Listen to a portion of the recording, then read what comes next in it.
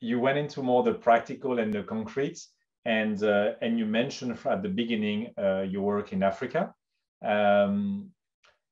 Can you give us an example, and the example you want? But I have one in mind. But you may illustrate with another one. I read one of the article that I think is public on one of the blogs of the World Bank that I found very interesting, about relationship between the urban areas and rural areas.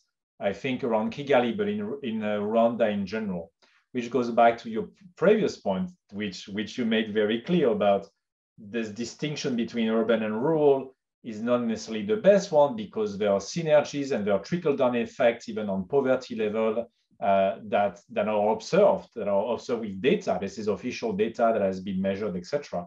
But going back to a concrete example, have you, in your work in Rwanda, or again, as I said, another example, can you come back to a point where those different dimensions were faced with challenges, and it's not that always easy to have a project that cuts across urban development and rural, because our audience, they think about Rwanda. I'll give you an example. Sorry, it's a long question, but it's more a discussion.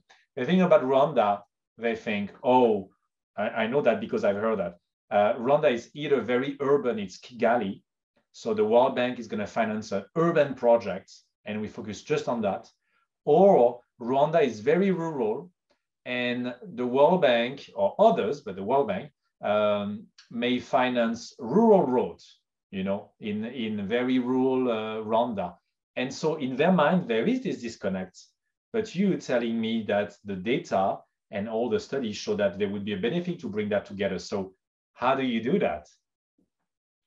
Yeah, that's a very good question.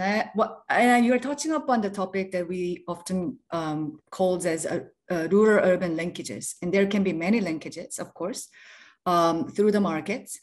Urban residents rely on sort of food products and other products from the rural areas, while rural areas will rely on towns in what we call secondary cities, close to rural villages, agriculture sites, for various supply of services and sometimes infrastructure. So there's clearly the linkage through the market and also people.